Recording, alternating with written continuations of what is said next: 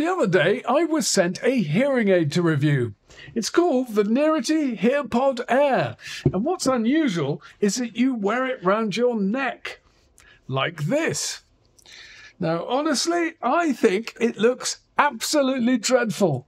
But if they're the revolution the manufacturers claim, and it means I can hear people, well, I might just be able to put up with that. So let's find out whether these work.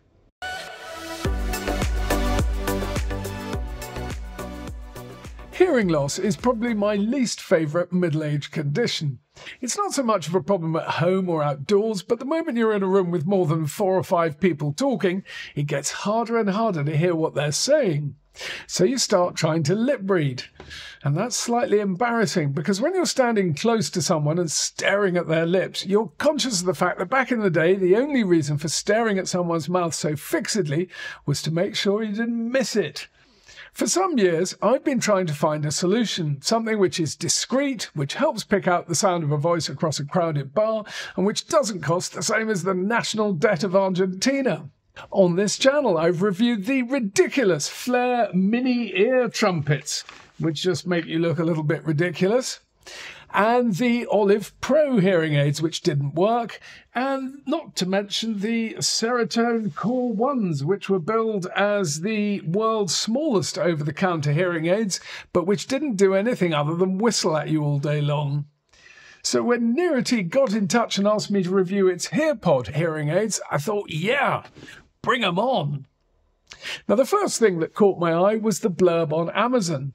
Why is it that products for older people are always promoted with photographs of unfeasibly happy-looking old people? I mean, look at this shot of what I presume is a mother and daughter out for a carefree stroll by the sea. In real life, they would never be looking at each other in that happy, carefree sort of a way, because in this shot, Mum has just had a small moment of urinary incontinence. And this man, clearly he's been out walking for a while. In real life, he wouldn't be smiling at his wife like that either. In real life, he's got a prostate the size of Birmingham and he'd be screaming at his wife, "Where's the bloody loo?" And what about this photograph? In real life, this woman has just come out from hospital after a hip replacement, and she's still on a bit too much tramadol. So while she might be smiling, in real life she'd have much more of a glazed look about her. And I can't for the life of me think what this man has to be smiling about. He's watching television with his granddaughter, but he's as deaf as a doorknob, and I'll bet he has cataracts too. So although he's doing a pretty good bluff with the remote control, he's just guessing where the television is. So come on, Nearity, why don't you lead the charge in using more accurate representations of old people who are, without exception, in pain, anxious, frustrated, or angry? The other thing that immediately caught my eye about Nearity's marketing materials is how they illustrated that their product is so much better looking than an ungainly hearing aid. Which is sort of true, but they have set the bar quite low here. I don't know anyone in the UK who would wear a hearing aid the size of a cricket bat. Even my free NHS ones are a fraction of the size of those bad boys. But I guess if you're marketing a hearing aid that's so big you have to wear it round your neck, you're going to have to fish pretty close to the bottom of the barrel of your competitors. That, of course, is the first thing you notice about the Nearity hearing aids. The earpieces themselves are pretty big, but even more noticeably they're connected by wires to this strange-looking neckband. Now, when Nearity first showed me these things, I presumed the reason for the neckband was to hold a directional microphone, which would pick up the voice of the person talking to you far better than normal hearing aids, where the microphone is housed in the part of the hearing aid that sits behind your ear. But no, it turns out that the neckband just houses the battery and controls the power and the volume. So given that my normal hearing aids last all day and I can control them with a switch behind the ear, I'm struggling to understand what this neckband brings to the party. Nearity says that one benefit is that it means your earpieces are always connected to your head so you won't lose them. Sort of like those chains that some people put on their reading glasses. I must say, I don't buy that one. I put my normal hearing aids on in the morning and they just sit there all day. They don't fall off, they don't blow off in a strong wind, so I just don't need to attach them to my head with a cord. So there we go. I think this neckband is a bit pointless, and I think it looks kind of weird, and it draws attention to my disability. Why would I want to do that? Still, being unable to hear what people are saying is the most isolating thing, especially when you've spent your whole life riffing off your friends. And if this thing works, well, I wouldn't care if it meant I had to go to the pub wearing a headpiece like Darth bloody Vader. Now, the first thing you're going to notice when you pop these things in your ears is that they are what are called closed dome, which is to say that they completely block the ear canal, stopping normal sounds from entering your ears, but also stopping sound waves created inside your head from leaving your ears. Now, that's okay if your hearing is buggered across all frequencies, but if, like me, you've lost only the high frequencies, it means your own voice is going to sound distractingly amplified. And whatever you do, for Christ's sake, don't go near a stick of celery. Anyway, let's see how well these things improve my hearing. Could it be by enough to make me want to wear them, despite this neckband and the closed domes? Well, to test them out, first of all, I'm going to listen to some music. And here we go. A little bit of Chris Rea. Now, I'm not wearing any hearing aids at the moment, and well, the best way I can describe it to somebody who doesn't have hearing loss is that it's a bit like listening to music through two thick pairs of skiing socks, a blanket, a dustbin bag, and a ski boot. It's muffled. So let's see what happens when I put on my normal hearing aids, which are called Phonak Lumites.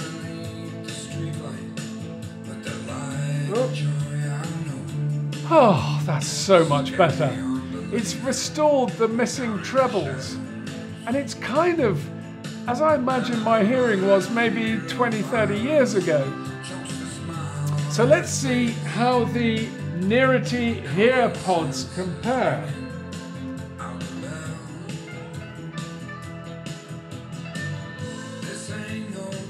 Gosh, that's surprisingly good, actually. I wasn't expecting that. It does sound a bit scratchier, and there's a sort of almost a ringing on some of the notes that isn't very pleasant. But, you know, I'm splitting hairs a bit here. It's really not bad, particularly when you consider that the Phonaks cost £2,500 and this cost 200 quid. So now I'm going to see, at the moment they're set on the lowest volume, and I'm just going to turn them up and see what happens. Well, I say I'm going to... Oh, here we go. The buttons are a bit... They don't always work.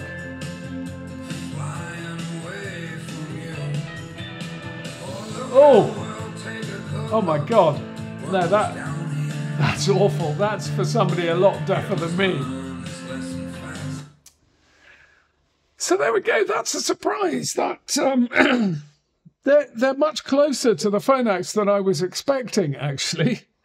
But it is quite an easy test listening to music. The real litmus test for any hearing aid is how well it helps you hear dialogue, other people speaking, and particularly the television. So now I'm going to go and watch some telly. The real test of a good hearing aid isn't watching normal television where the dialogue is usually reasonably clear. The real test is watching movies, particularly those with any background noise. I don't know, like helicopter blades or hand grenades or submachine gun fire. So that pretty much covers off most of the films I'd ever watch. And the other problem is, of course, mumbling actors.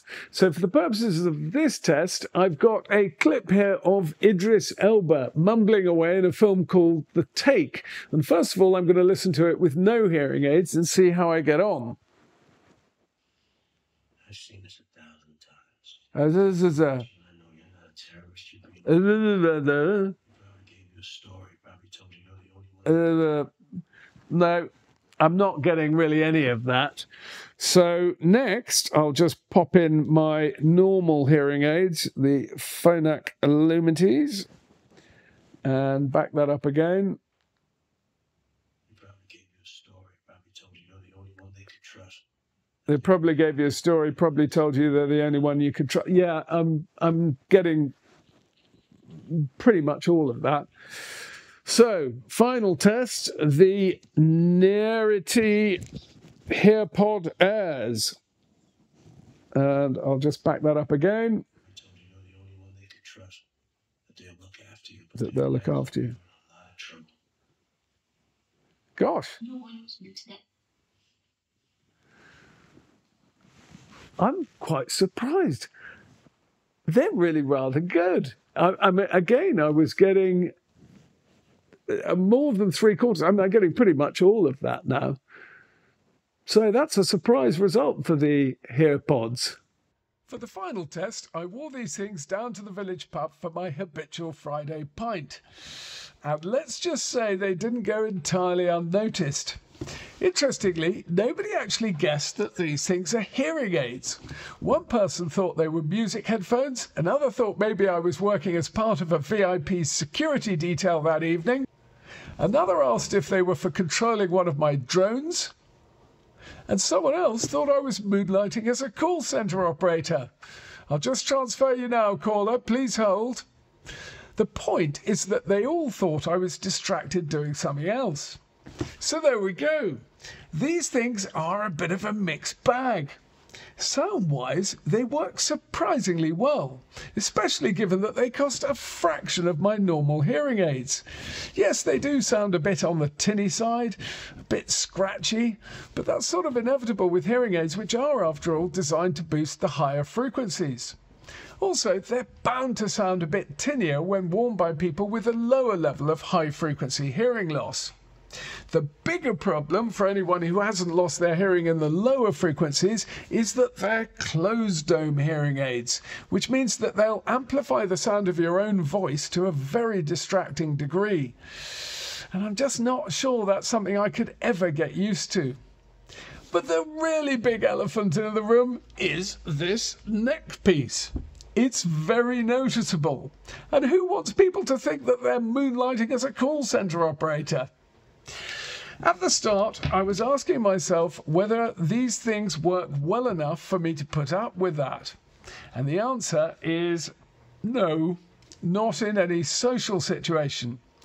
But as a relatively low-cost emergency backup for normal hearing aids, especially for watching TV, yeah, maybe. If you're interested in other things designed to improve your hearing, you might like to watch my review of the Flare Ear HD Mini Hearing Trumpets. Might be good for a laugh, if nothing else. I'll put a link up there or over there somewhere. Otherwise, till the next time, I've been Arlo Guthrie. Bye-bye.